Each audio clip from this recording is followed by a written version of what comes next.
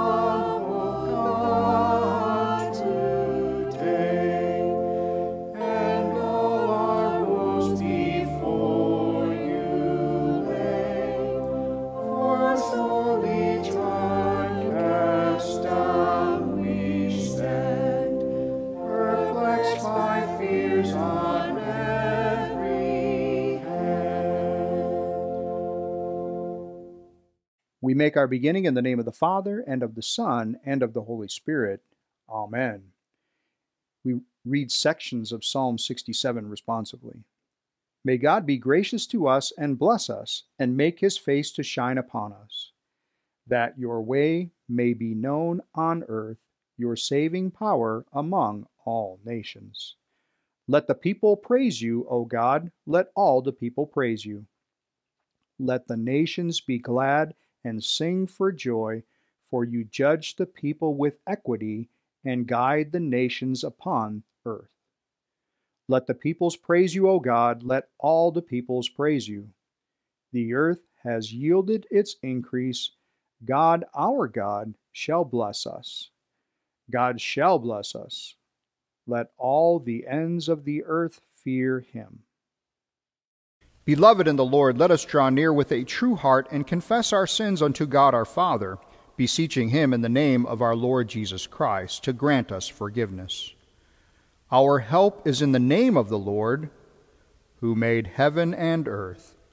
I said, I will confess my transgressions unto the Lord, and you forgave the iniquity of my sin.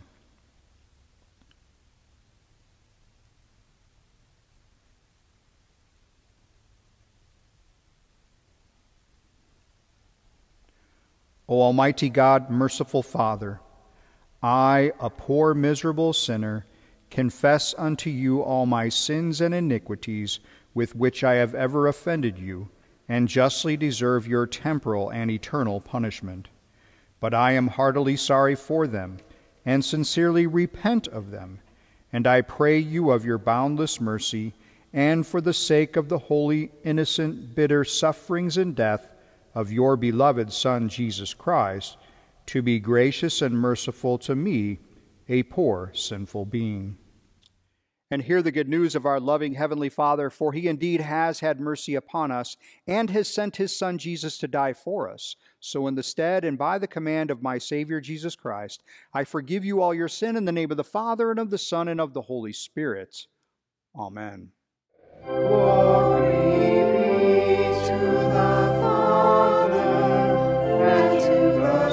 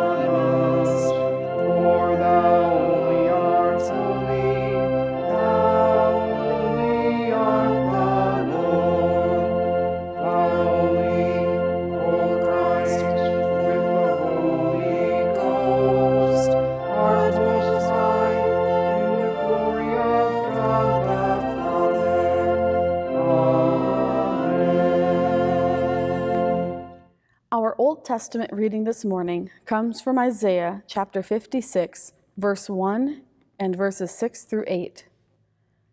Thus says the Lord, keep justice and do righteousness, for soon my salvation will come, and my deliverance be revealed. And the foreigners who join themselves to the Lord, to minister to him, to love the name of the Lord, and to be his servants, everyone who keeps the Sabbath and does not profane it, and holds fast to my covenant, these I will bring to my holy mountain, and make them joyful in my house of prayer. Their burnt offerings and their sacrifices will be accepted on my altar, for my house shall be called a house of prayer for all peoples. The Lord God, who gathers the outcasts of Israel, declares, I will gather yet others to him besides those already gathered. This is the word of the Lord. Thanks be to God. The epistle lesson this morning comes from the book of Romans, chapter 11. We'll be reading verses 1 and 2a, 13 through 15, and 28 to 32. I ask then, has God rejected his people? By no means, for I myself am an Israelite, a descendant of Abraham, a member of the tribe of Benjamin. God has not rejected his people, whom he foreknew. Now I am speaking to you Gentiles. Inasmuch then as I am an apostle to the Gentiles, I magnify my ministry in order somehow to make my fellow Jews jealous, and thus save some of them. For if their rejection means the reconciliation of the world, what will their acceptance mean but life from the dead? As regards the gospel, they are enemies of God for your sake, but as regards election, they are beloved for the sake of their forefathers. For the gifts and the calling of God are irrevocable.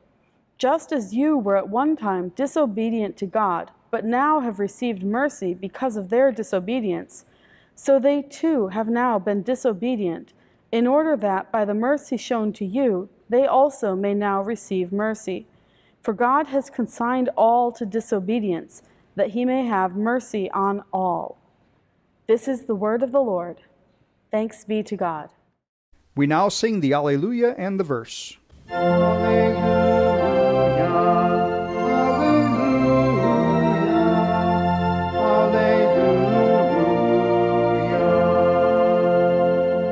The Holy Gospel according to St. Matthew. Glory be to thee, O Lord. Jesus went away from there and withdrew to the district of Tyre and Sidon. And behold, a Canaanite woman from that region came out and was crying, Have mercy on me, O Lord, Son of David. My daughter is severely oppressed by a demon. But he did not answer her a word. And his disciples came and begged him, saying, Send her away, for she is crying out after us. He answered, I was sent only to the lost sheep of the house of Israel. But she came and knelt before him, saying, Lord, help me. And he answered, It is not right to take the children's bread and throw it to the dogs. She said, Yes, Lord, yet even the dogs eat the crumbs that fall from their master's table. Then Jesus answered her, O woman, great is your faith. Be it done as you desire. And her daughter was healed instantly. This is the gospel of our Lord. Praise be to thee, O Christ. Hey boys and girls, it's Deaconess Kim with a special message for our kids this morning. I have a question for you to start off with. Have you ever disobeyed your parents? That means you did something they told you not to do, or you didn't do something that they told you to do. I'm sure we all have at some point, right? I know I have. And what happened? Did you get in trouble? Maybe you had to sit in timeout or get your tablet or a toy taken away. Maybe you even had to skip dessert. And how did you feel about that? Maybe you were angry. Maybe you felt bad. But how do you think your parents felt when you didn't listen? Maybe they were angry or disappointed. But do you think that means that your parents didn't love you? Of course not. Our parents give us rules and ask us to do things because they love us and they're teaching us. They want us to listen and obey so we grow healthy and stay safe. And the same thing happens with God. God gives us very good rules to help us live well. He wants us to rely on Him and to care for other people. When we sin, we're breaking God's rules, and that makes God sad and also upset. But God still loves us. He loves us even when we break His rules and don't obey Him. In fact, He loves us so much that He sent Jesus to take our punishment. It's like Jesus got sent to time out even though I'm the one who broke a plate. That's what happened when Jesus died on the cross for our sins. He took all our sins away. As Christians who believe in God, we should always try to obey Him and live the way God wants us to live. That's one way we show that we really believe. But it's really good to know that even when we mess up, even when we sin, God forgives us. He always loves us and is always ready to forgive us. And that is really good news. So let's fold your hands, bow your heads, and pray with me. Dear God, thank you so much for loving me.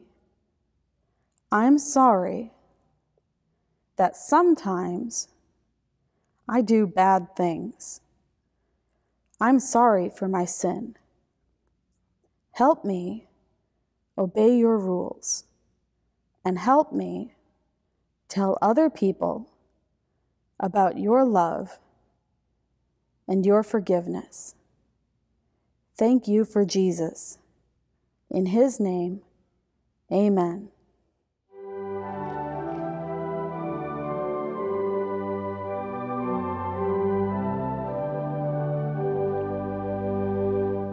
Come, my soul, with every care. Jesus loves to answer prayer. He Himself has bid thee pray, therefore will not turn away. Thou art coming to a King, large petitions with thee bring, for His grace and power are such, none can ever ask too much. With my burden I begin, Lord, remove this load of sin. Let thy blood for sinners spilled set my conscience free from guilt. Lord, thy rest to me impart, take possession of my heart. There thy blood-bought right maintain, and without a rival reign. While I am a pilgrim here, let thy love my spirit cheer. As my guide, my friend, lead me to my journey's end. Show me what is mine to do, every hour my strength renew. Let me live a life of faith, let me die thy people's death. Grace, mercy, and peace be to you from God our Father and from our Lord and Savior Jesus Christ. Amen. So if there's any chapter that really is meant to be encouraging in the midst of Romans, perhaps in this way, in times like we're facing today, this Romans chapter 11 can be that which reminds us about the encouragement that we need and the encouragement that we have in our Lord and Savior Jesus Christ. Of course, in the last chapter of Matthew, he records before he goes back into heaven that I will be with you to the end of the age. And certainly it's comforting to know that Christ is with us, and that is His promise. But even more so, the community in which He has left us, His church, you and me, Team Jesus, well, that's meant to be encouraging too. And chapter 11 really helps the church to sort that sort of thing out, this this importance of community, this importance of supporting and encouraging one another because, well, if we don't have that support, we're easy to be attacked. One of the slogans that we're having during this pandemic is this, we're all in this together. Maybe you've seen that. I've seen a couple people that were even actually sick of this. We're all in this together kind of stuff. And that's unfortunate that they're maybe not quite connecting that in the right way or in the proper way or whatever. But when it comes to His church, the body of Christ, this has a lot of meaning. So we could say perhaps the pandemic, people that were promoting this togetherness have stolen it really from the church because, after all, in Christ we are one, and in Christ we have been made to help and encourage one another. So in chapter 11, St. Paul begins with this question: has God rejected His people? Well, obviously, he's not talking to God or asking God. This is a rhetorical question that St. Paul is asking. Has God rejected His people? See, the Jews and the Gentiles are both going to be reminded that they are both God's children. This has been St. Paul's argument all throughout Romans, even up to this point. But rather that whether you are a Jewish Christian or a Gentile Christian or whatever, as you've come together, you are one in Jesus Christ. Unfortunately, rivalry has been in the church forever. Remember back even when the disciples were following Jesus, James and John, the son of Zebedee, right before Jesus is going to go to the cross to die for you and for me and for them, they're angling about who can be sitting on Jesus' right hand and who can be sitting on Jesus' left hand. Whoever is the greatest, Jesus says, well, that'll be the one that's serving the other. See, Jesus said, in His own words there in Mark 10, or Jesus didn't come to be served, He rather came to serve. And in case you missed the point in this whole, how this works, St. Mark also says that how this ends is in the crucifixion, right? Jesus gives His life as a ransom for many. Talk about serving one another. That's you and me that Jesus gave His life for. Throughout chapter 11, this is what St. Paul is trying to do. He's trying to expressly show how both groups are meant to be encouraging one another. And as we look at Team Jesus even today, that's a big part of what we should be about and what we are about. That is to encourage one another. We'll talk about encouragement. Check out the picture of our confirmands. All right, so the masks were off for only a few seconds as we took those pictures because, of course, we didn't want to, we abide by all the rules. But again, what encouragement. These confirmands standing up there and confirming the faith which God gave to them in their baptisms. Well, these confirmands will definitely have something to talk about. We kind of joked about that, and it was fun service. I really enjoyed it. Even though it was just the family that was present there sharing in this joyful experience, it was still special.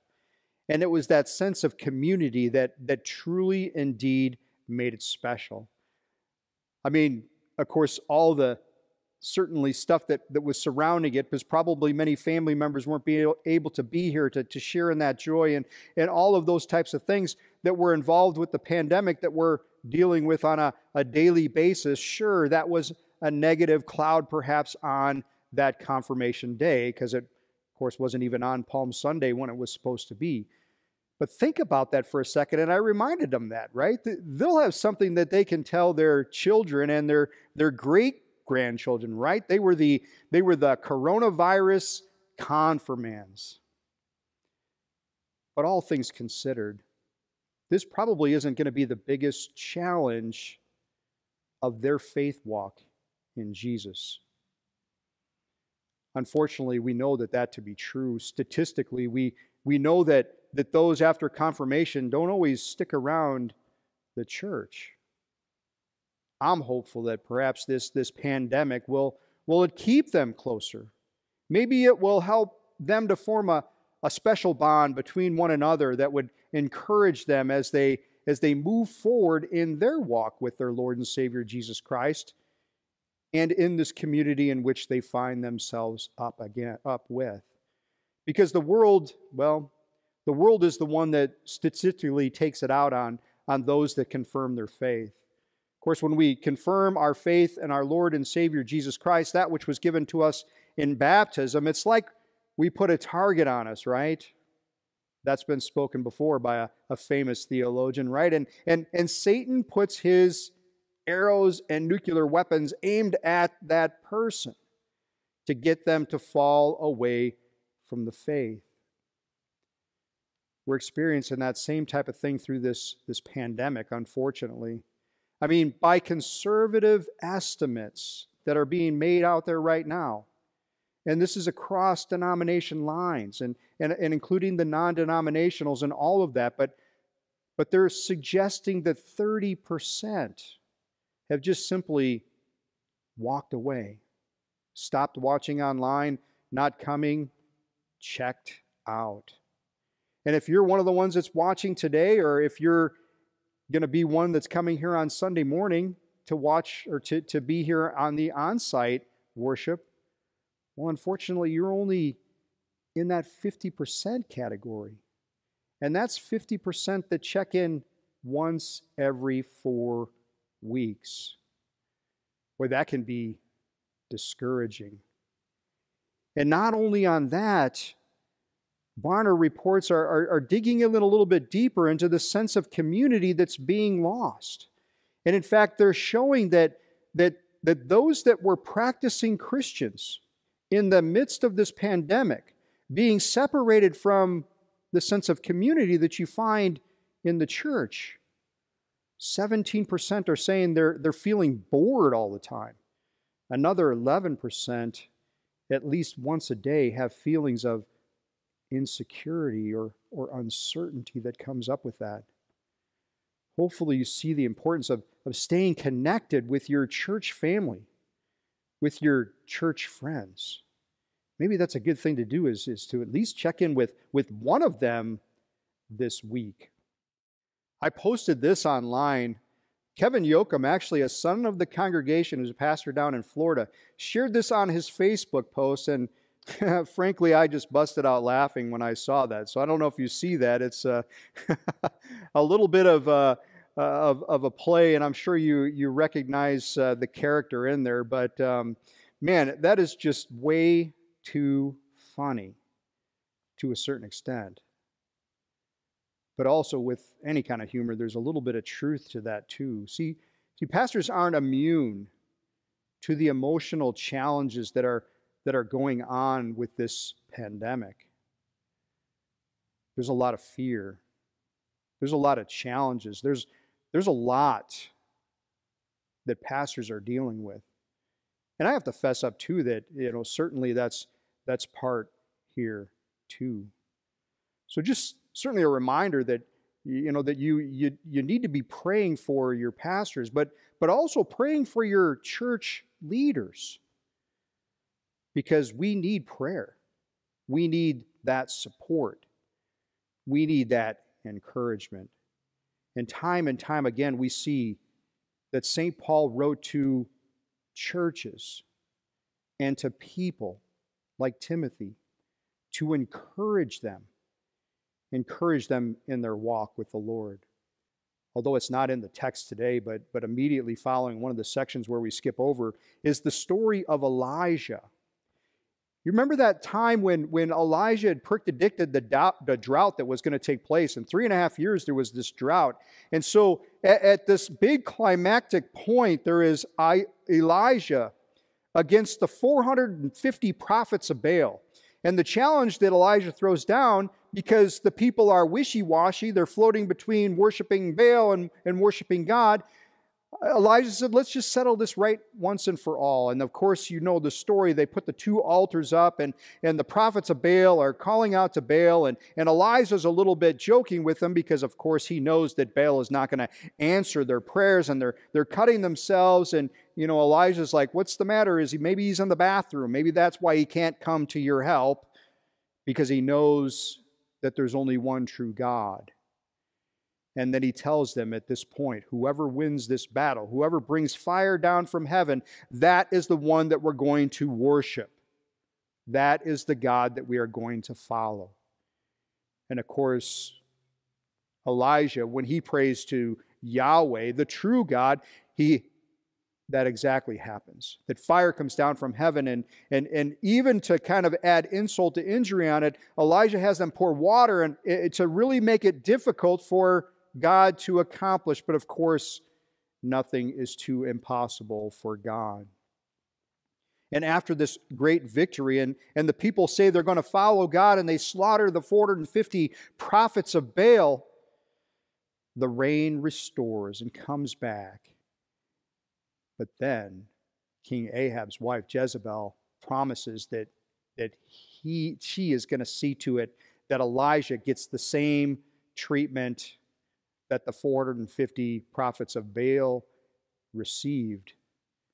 And Elijah is scared, and he runs away. And in fact, he feels so isolated, he feels so separate, that he just even calls out to God that, I'm no better. I'm no better than my forefathers. Just, I wish I were dead. He's feeling that alone. And of course, God hears him and encourages him and strengthens him, and then also promises him. He said, you're not alone. I have 7,000 that have faithfully not bowed the knee or kissed the Baals. You are not alone. You are never alone. And see, that encourages us too. And it's no wonder St. Paul uses this in 11 to encourage, because I know I've heard it. There's a lot of people that are feeling very much alone out there with this loss of community. Unfortunately, the discipleship conference in August got canceled. That's going to be in Memphis. And again, I like to go to these types of conferences. The pastors' conference, even too, that's at Margaritaville, right? Tantera changed its name to Margaritaville, and I always love going there because again, you just get to be encouraged by your fellow brothers, pastors, and this year it would have been an all-church conference, so you get together with even a lot of my relatives show up there too, because they're also in ministry there, so it's kind of fun to be able to see them. But yeah, that too was canceled. But this Sunday, this past week, I was reminded once again, because there was the kickoff of the 2022 LCMS National Youth Gathering, and I was encouraged. I was encouraged because I'm reminded that maybe perhaps in 2022, in that summer, things will be back to normal where we can do something like a national youth gathering that gathers, this time will be in Houston. And Lord willing, this will indeed take place because our youth need it. Those that were confirmed this past Sunday, they're eligible to go to this wonderful event. And it's so encouraging, it's so empowering, because you have all these great speakers. And I know you've heard us talk about this thing before, and it's just very encouraging. But the most encouraging aspect of that is that they're surrounded by 20,000 of their peers that are gathered in huge stadiums, worshiping and praising the one that unites them. And that, of course, is our Lord and Savior, Jesus Christ. Team Jesus, we need each other more now than ever before. As we're reminded, remember when after Jesus had risen from the dead, and there's that exchange where St. Peter and Jesus are talking on the shore over breakfast. And Jesus asked Peter, do you love me? And of course, Peter says, I do love you. And this is repeated 3 times, and Peter's just basically pouring his heart out to Jesus. Of course, you know that I love you. How much more can I show that? You know my heart. You know my mind. And each time Jesus simply says, feed my sheep. So he was encouraging St. Peter for that which was to come, to be encouraging one another, the church, the body of Christ. You see, that's our calling. That's what we were created for. And we're trying to provide opportunities for us to still gather in certain ways, whether it's a tailgate or a program here or there or a work day or what have you. And so hopefully, if you feel that you are able and that's safe, that you can do these things. But I encourage you, because it doesn't matter where we are at, if we are shut up in home or what have you, that we can reach out to at least one other Team Jesus member. It's that simple. And I throw that challenge out to you. And it's just to encourage, to remind them that they are loved, that Christ loved them, to remind them of forgiveness. That's my prayer for you guys this week. And I pray that this will be encouraging to you too, to be reminded that Christ indeed loves us and forgives us, and that this Team Jesus can't be shut down even in the midst of a pandemic, because we are, after all, called to care for one another and to encourage one another and to pray for one another. This is what we were made to do in Christ Jesus. Amen. And may the peace which surpasses our human understanding guard your hearts and keep your minds in Christ Jesus until life everlasting. Amen. Hopefully by now you know how to continue contributing your tithes and offerings to the Lord's kingdom work. We will continue to post these slides during our offering time. A prayer I often recite during our offering time comes from the Lutheran hymnal, hymn 441. We give thee but thine own, whate'er the gift may be. All that we have is thine alone, a trust, O Lord, from thee. May we continue to be faithful in being good stewards of his gifts. Go team. Our announcements for this Sunday, just a reminder about the bloopers reel. See the Team Jesus news about that, but we have a form that you can fill out. Again, laugh with us as we have had some bloopers over these pandemic times, so you can see how funny we actually are. So also, just remember the Community Workday, September 13th. The signups are available online for that. Follow your Team Jesus news for that information. Also in the Team Jesus news, we've got projects that you could be a part of. If you're looking for something to do, most of these that are on here would enable you to be safe in a social distancing type of manner. So ways that you can still serve your church. Also looking forward to the discipleship journey. So remember, on September 20th, we're going to be kicking off our rally day. We have a discipleship program beginning in the Bible study, on site here. And also our Sunday school will take place live. So there's a lot of information coming out on that. So stay tuned to that. And again, just a couple more donations still needed for our golf tournament that'll be on the 29th. So lots of opportunities to serve. Also, if you're interested in transferring God's blessings to the ones that you love, if you haven't had an opportunity already to sit down with Terry, you can take that opportunity. We had a video that was shot out this week, so if you're wanting to learn a little bit more information about that, you can watch the video or tune in and grab a pamphlet that we have on that on the Connection Center. All right, those are our announcements for the week. Have a blessed week in the Lord. At this time, we'll make confession of our Christian faith to the words of the Apostles' Creed. I believe in God, the Father Almighty, maker of heaven and earth, and in Jesus Christ, his only Son, our Lord, who was conceived by the Holy Spirit, born of the Virgin Mary, suffered under Pontius Pilate, was crucified, died, and was buried. He descended into hell. The third day he rose again from the dead. He ascended into heaven and sits at the right hand of God the Father Almighty.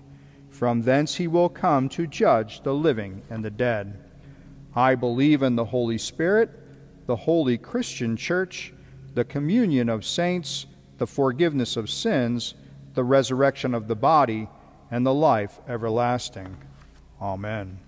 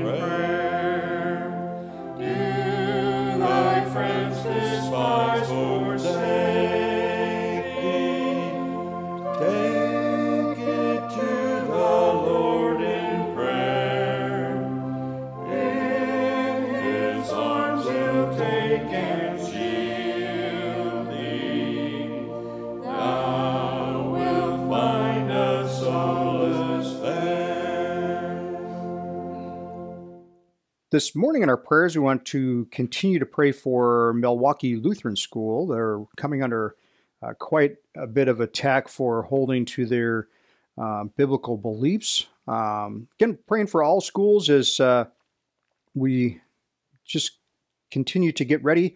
Like the Skit guys reminded us last week, just want to keep all the schools in prayers. Also, prayers for Clara. This is Terry's brother-in-law's mother that suffered a stroke. Also for Roy Barrett, struggling with some heart issues following surgery. Prayers for John and family, son of Tammy that tested positive for COVID-19. And again, just continued prayers for all those suffering from that, including Kim Gladden with prayers for just her continued battle with cancer. And then Margaret and Pam and Rita and Aunt Rinnie, all members of our church that are in facilities that have that are dealing with the coronavirus too. So, also a prayer for the Koenig family. Montana Koenig took her life. This is a family friend of several here at church, a connection to Lutheran High School too. Just took her own life. So we just want to pray for that family and for her husband Jordan, especially during this time, and just a prayer again for those suffering with those mental issues that go on with related to these types of things. So let us pray for the whole people of God in Christ Jesus and for all people according to their needs. Dear Heavenly Father, we pray for the church throughout the world. Give her wisdom and strength to be a powerful witness to the world of your love. We ask you to bless those in our community through us. Give us your eyes to see and your heart to embrace the lost, so many more will be added to your kingdom. Lord, in your mercy, hear our prayer. O God, strengthen and heal those who are ill and in need of your care. Especially, we pray for those in Milwaukee at the schools, just all those returning to school. Pray for Clara, for Roy, for John and family, and for Kim, for Margaret and Pam and Rita and Aunt Rennie, and all those facilities that are facing the coronavirus. Give those who seek your help in time of hardship and confusion every assistance and guidance that they need for their lives, especially those that are battling mental illness. Help us to care for and show compassion for those suffering from depression and other mental illnesses. We mourn the death of Montana Koenig and just pray that you would comfort that family with the certain hope of the resurrection that we have in our Lord and Savior Jesus Christ.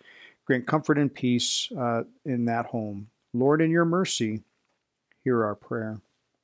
Merciful God, through baptism you have called us together through your Son, Jesus Christ, into this great community.